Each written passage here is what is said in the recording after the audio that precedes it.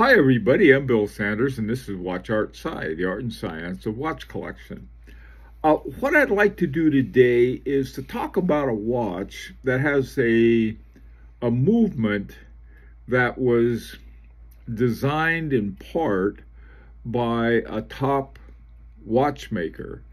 This is what happened with mine. This is a watch by Chanel, but Romain Gauthier was the guy who was involved in making the movement, and so it became a very special watch to me.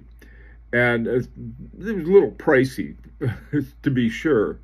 Now, what I found was another watch that was relatively approachable. It was under $5,000. Some less than that, some higher than that, but it is a watch that I think it would be worth knowing about. Okay, now the story starts with the Venus 175. This is a movement that was first developed in 1942. It was modified in 1949, and it was retired in 1960. So this is a movement that's been gone a long time. It's a column wheel chronograph, and Maurice Lacroix came out with something called the ML106 that was a whole lot like the Venus 175, and that was no accident. What they did was that in 2006, Andreas Strehler was asked by Maurice Lacroix to produce a movement that looked like the Venus 175 caliber. And so he did.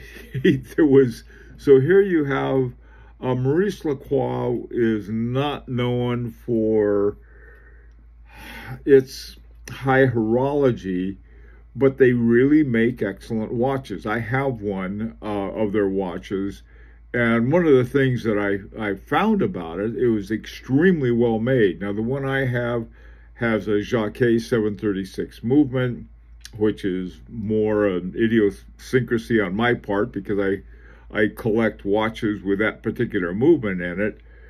But the other movements they have are ETA based and similarly, but this was the 106, the ML106 was to be their watch, their movement, and they wanted it to not be your other typical chronograph, but they wanted something that was unique, and then they wanted Andreas Strehler to help them develop it.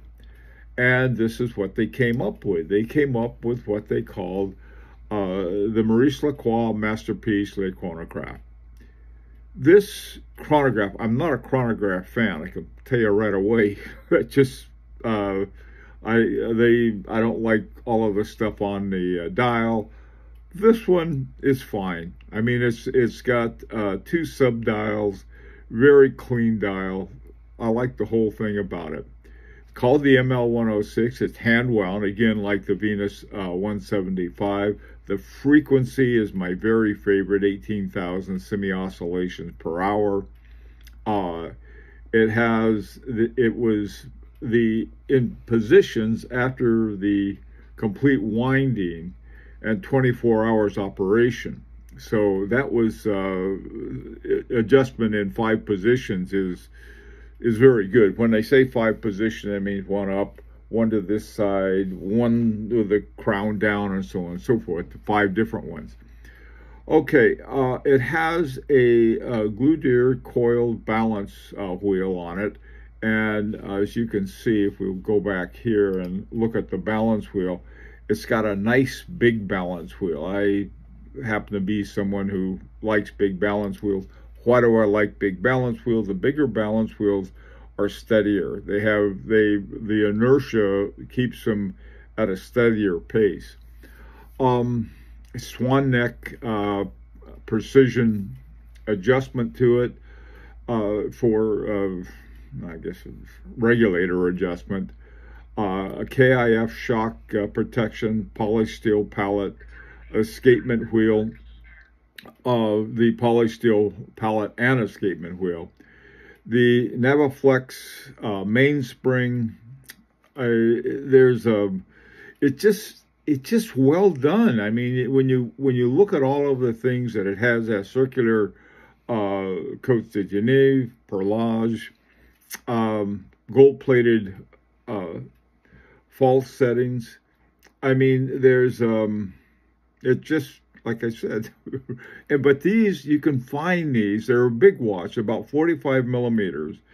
Some of these are not very popular in Asia because